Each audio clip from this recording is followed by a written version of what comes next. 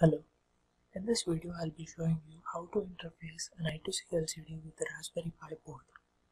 So, before we head into the tutorial, let us assume that you're working on a complex project where you have a lot of modules to interface and you have lower number of GPIOs to cater for the LCD. Whereas a normal LCD would take at least 6 pins and plus the ground and the VCC pins separately. So this is where an I2C LCD comes in handy. In the circuit diagram you can see here, it is basically a two-wire interface. That is the SDA and the SCL lines which are responsible for the data communication. Here the black wire forms the ground and the red wire is the VCC. So this uses an I2C module. So I'll show you the I2C module here. So this is how the I2C module looks like. So this I2C module has an I2C chip on it which converts the I2C serial data to parallel data. So these modules are currently supplied with the default I2C address as 0x27, that is the hexadecimal address, so 0x27 or 0x3f. So this module has got a potentiometer box which is used for toggling the contrast of the text and the jumper wire as well here. So this controls the backlight.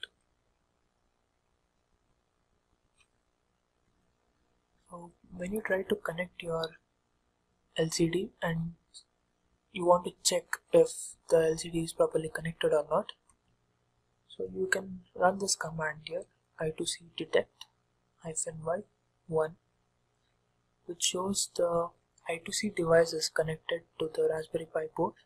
So you see here, this is my address here, that means 0x27, this is the one which I have with me. So this means that the I2C device is connected and ready for the data communication. So this I2C LCD backpack can be used with LCD modules that have a HD 44780 compatible interface with varied screen sizes. So this was the explanation about the circuit diagram. So let's move on to the hardware implementation now.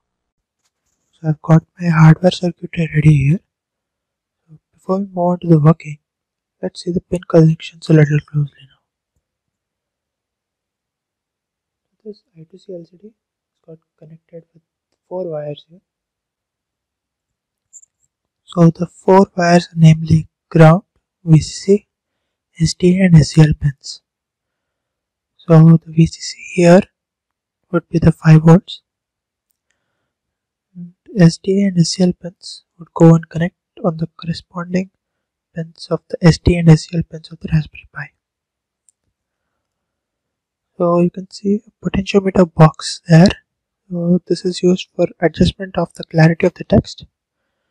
So by rotating it, you can see the text fading out a bit or getting darkened.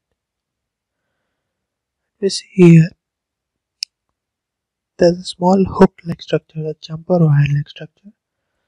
So this is for the backlight.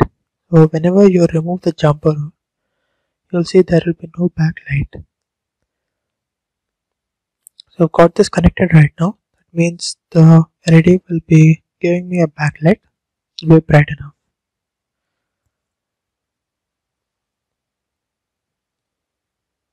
Let's get started with the working now. So I've powered up my Raspberry Pi now. So once it boots up, we'll be able to run the program. My Raspberry Pi board is ready. So let's run the program now.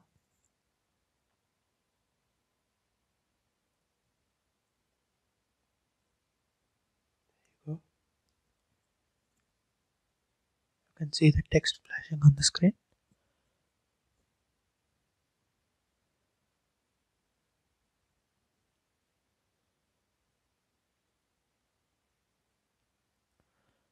So this keeps looping around. So I've put a loop condition in the code so that it keeps looping around. So you can print anything and everything you want on the screen. So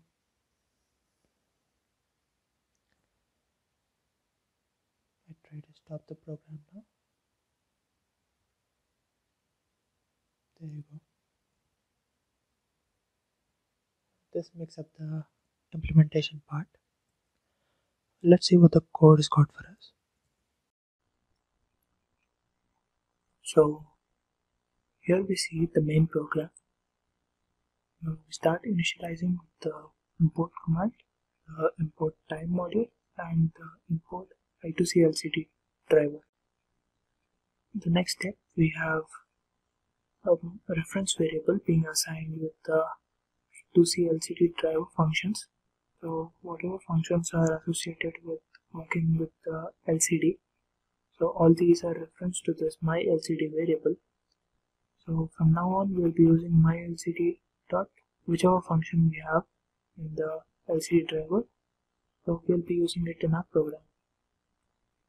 So we start the while loop. So we try to put some text on it first. So my LCD dot, this is the function here, LCD underscore display underscore string. So with the help of this function, we put the string onto the LCD, and we have specific arguments to be noted here. So the first argument is the string as usual. So the next argument followed up here is the line number.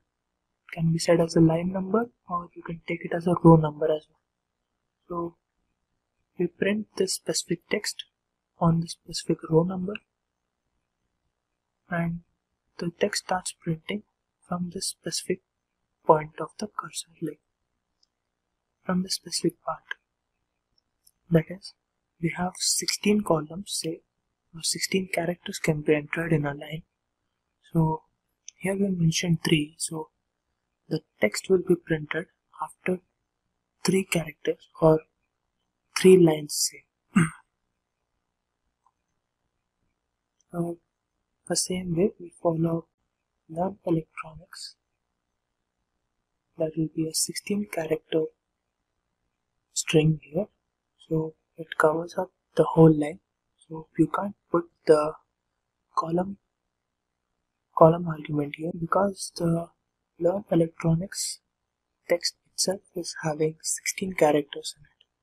So followed by a time.sleep command, and then we clear the LCD and then put another text here, how are you doing. So this has got around completely 11 characters, counting including the spaces as well. So the string length would be 11. So correspondingly you can give your row number and the column number from where you want to start. So this way we've written the complete code in this try loop.